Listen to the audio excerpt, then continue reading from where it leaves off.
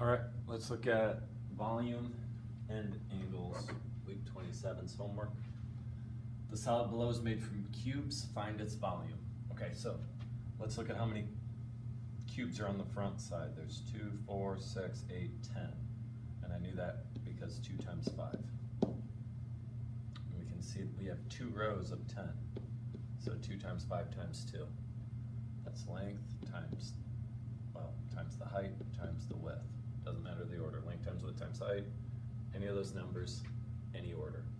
We're taking the 3 dimensions because it's a 3-dimensional object. Okay, so that's what we're mainly doing this week. We are finding the volume. How much is inside? Last week we did surface area. Find the volume of this. Okay, so 2 times 3 times 8. 2 times 3, 6. 6 times 8 is 48. And that's meters times meters times meters. So meters cubed. Meters to the power of 3. Because we're doing 3-dimensional blocks here. So those are cubes. All right, I know you could probably do that one in your head. I do want to see you write that down on your homework paper though. Question 3. The large solid below is made from small cubes. Each cube has a side length of 1/3 meter. Answer the questions below. Write your answer in simplest form. Okay. How many small cubes is a large cube made of? Okay, so that's kind of what we just looked at. How many small cubes is this large cube made of? Well, 1, 2, 3. 3 by 3 is 9. And then we're 2 wide, so 9 times 2. The answer is 18 cubes. What's the volume of one of the small cubes? Okay, so one small cube, we're just looking at one of these cubes. It's 1/3 by 1/3 by 1/3. So I gotta do 1/3 times 1/3 times 1/3. Length times width times height. So that's 1/27. It's not 1/3. It's 1/27 of a cubic meter. What's the volume of the large solid? Okay, so my large solid here, the whole big thing is 18 cubes. Each of those cubes is 1/27 of a cubic meter. So what do I have to do? 18 cubes times 1/27. Okay, I'm going to put that as a fraction. I'm going to simplify first to make it easier. 9 goes into both 18 and 27. So 18 divided by 9 is 2. 27 divided by 9 is 3. So my answer is 2 times 1, 2. 1 times 3, 3. My answer is 2/3 of a cubic meter. Okay, so we're going to multiply those two. If you watch this video, that one should not be a problem. We are going to review that in class often, but that one shouldn't be too hard. Okay, find the volume of this rectangular prism. Write your answer in simplest form. So now we have my 3 dimensions. We can multiply them in any order. 4/5 times 1/2 is 4/10, and that times 7/9 is 28/90. Now I could have simplified first, made that a little easier, simplified back here. I'm just going to simplify at the end now. We know they're both even, so we can divide them both by 2. So that's 14/45. Let's see, I can't think of any numbers that go into both of these. They don't have a common factor. There's your answer. 14/45. Meter times meter times meter is cubic meter. Meters to the power of 3.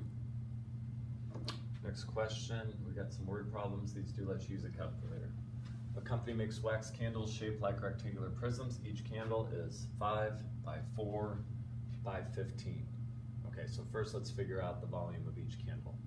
5 times 4 times 15. Okay, 5 times 4 is 20. 20 times 15 is 300. So we have 300 cubic meters. I should write that down, even if I'm using a calculator. Okay, so each candle is 300 cubic meters. We have 5,100 cubic centimeters of wax. So we got this big old ball of wax. It has 5,100 cubic centimeters. Each candle is 300 of those. So what I'm doing is I'm seeing how many 300s, how many candles I can make out of 5,100. So we're doing 5,100 divided by 300. Okay, so I can use my calculator for that. I can also see, I'm going to divide them both by 100. 51 divided by 3 is 17. So I should be able to make 17 candles. When I'm finished, I want to check to make sure that makes sense. Would it make sense to make 17 candles? Yeah, out of that. If you would have multiplied by accident and done that times that, you're going to get an answer like 1.5 million. That doesn't make sense. Make sure we have answers that are reasonable. Always, always, always.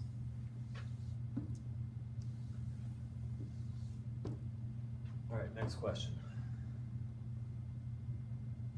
The empty gas tank of a motorboat is to be filled. The tank is shaped like a rectangular prism with a length of 22 centimeters, a width of 20 centimeters, a height of 16 centimeters. Okay, so let's find the volume of that first because we know it's length times width times height.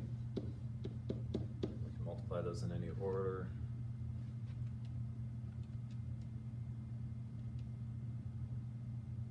Messed up.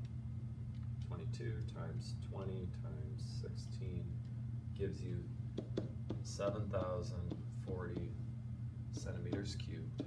Okay. Suppose a gas is pumped into the tank, so we got this big tank here, at a rate of 640 cubic centimeters per minute. So I'm putting 640 centimeters cubed each minute. Okay, so after 1 minute, we got that much in. After 2 minutes, double that. 3 minutes, keep adding. Okay, so we're seeing how many of these fit into this. That's my problem, how long it takes to fill that tank. So I'm seeing 7,040 divided by 640. Okay, so the division problem gives me 11. So it takes 11 minutes to fill it up, which makes sense, right? If you would have multiplied, you would have gotten a big old answer that would not have made sense. Make sure 4 million something.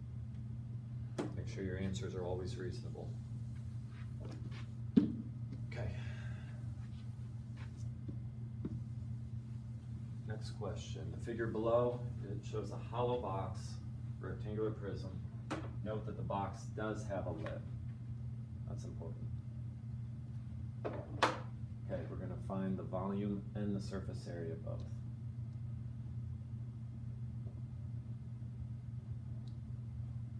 Okay, so let's do volume first since that's what we've been doing. Length times width times height. Doesn't matter which number we use as which. 2 times 15 times 13. 2 times 15 is 30. 30 times 13 is 390. Now labels are very important. We're multiplying feet times feet times feet. So that's feet to the power of 3. Feet cubed. We're talking about the inside. Okay, surface area. Remember how we did this last week? We're going to find the front, we're going to find the top, we're going to find the side. We're going to find everything we see. Here's my front, which is 15 times 2. Here's my top, which is 15 times 13.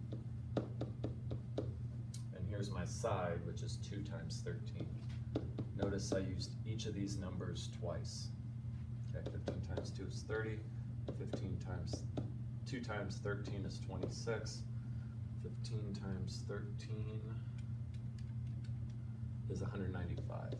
Okay, so let's add up what we see. This plus this plus this. 195 plus 30 plus 26 is 224. Now this is what we see. It's feet times feet, so it's feet squared. These are all feet squared. Okay. Oh, but that's just what we see. That's not the whole box.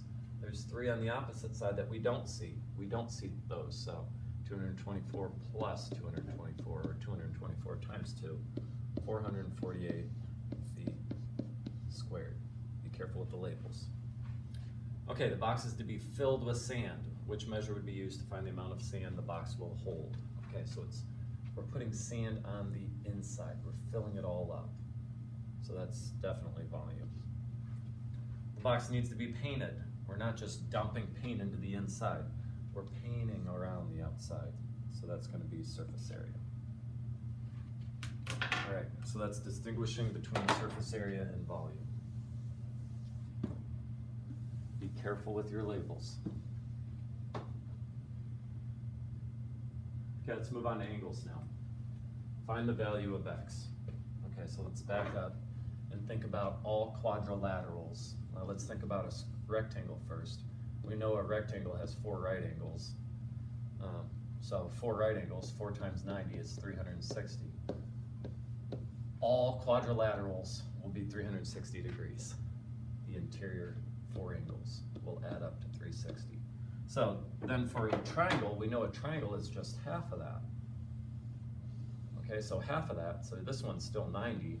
This one's half of 90, which is 45. This is half of 90, which is 45. If we add those up, it's going to be half of 360. So 180. So triangles, we know the interior angles add up to 180. Rectangles, 360. Not just rectangles, but any quadrilateral is 360. Okay, so these have to add up to 180. So far, this plus this, 41 plus 35, is 76 degrees. Okay, so we got to figure out x. So 76 plus x is going to give us 180. So if we have 180 total, let's subtract 76 from it. We've got to borrow here.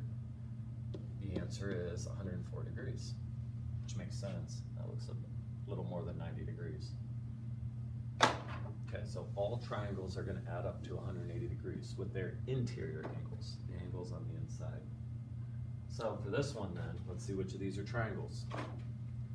That plus that plus that, that's not even close to 180. That's way less. So that cannot be angle measures of a triangle. That plus that plus that, that looks about 180. Let's add them up and see. 85 plus 55 is 140, plus another 40. Yeah, that's 180. That's a triangle. 53, we can add these in any order. I like that this ends in a 7 and a 3. It makes it a little easy. So 53 plus 27 is 90 degrees. Plus another 57. Yeah, that's not enough. That's not 180. It's only 147. Nope, doesn't work. 38 plus 10 plus 132. Well, 132 plus 10, that's easy. 142 plus another 38 is 180 degrees. So that one works, yes. All right. Last problem, find the value of x. We got to figure out what kind of shape it is first. It has 4 sides, so it's a quadrilateral. So quadrilaterals, they all add up to 360. So I could do 360 minus this, minus this, minus this. I'm going to add them first and subtract that from 360. So 111 plus 49 for that angle gives you 160 degrees, plus another 95 gives you 255 degrees. So far we have 255 degrees. If it's 360 total,